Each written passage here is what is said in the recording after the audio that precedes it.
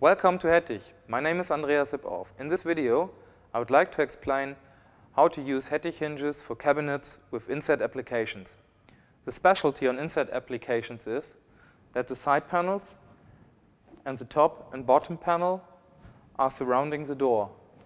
This is often be used as a design element. On this mock-up, you see that the door is next to the side panel. And also a minimum reveal is needed to open the door. In this step, we want to demonstrate how to calculate a standard inset application. Therefore, we go to the catalog page. And we see here the inset application.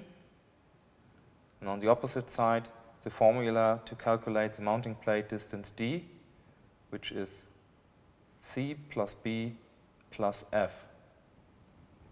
So the values show the cup distance C, which is the distance between the cup hole drilling and the edge of the door.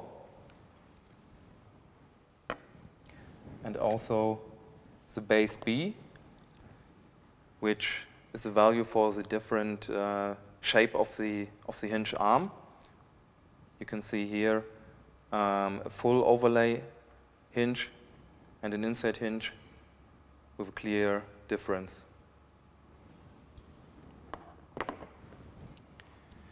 So we go to the calculation sheet. The side panel thickness is given, we say 90 millimeters in this example. Also the door thickness with 90 millimeters. We have the base B, the value of -4 millimeters. You can see in the catalog. The cup distance C, we say it's 4.5 millimeters in this example, and the reveal is 2 millimeters. Then we can fill in the values into the formula. Cup distance C, 4.5 millimeters plus base B, -4, and the reveal 2 millimeters.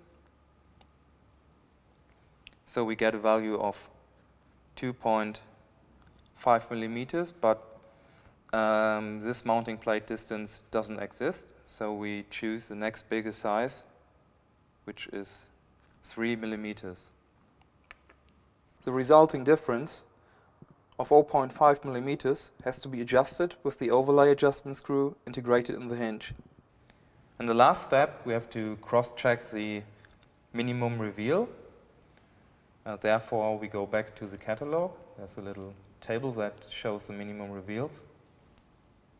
So the door thickness in the example was given with 19 millimeters, and the cup distance C with 4.5 millimeters.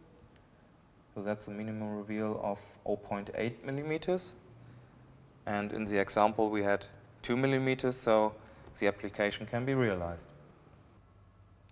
We hope that this video was interesting for you and that it will help you when designing your next cabinet with inset applications. Thank you for watching, and until next time.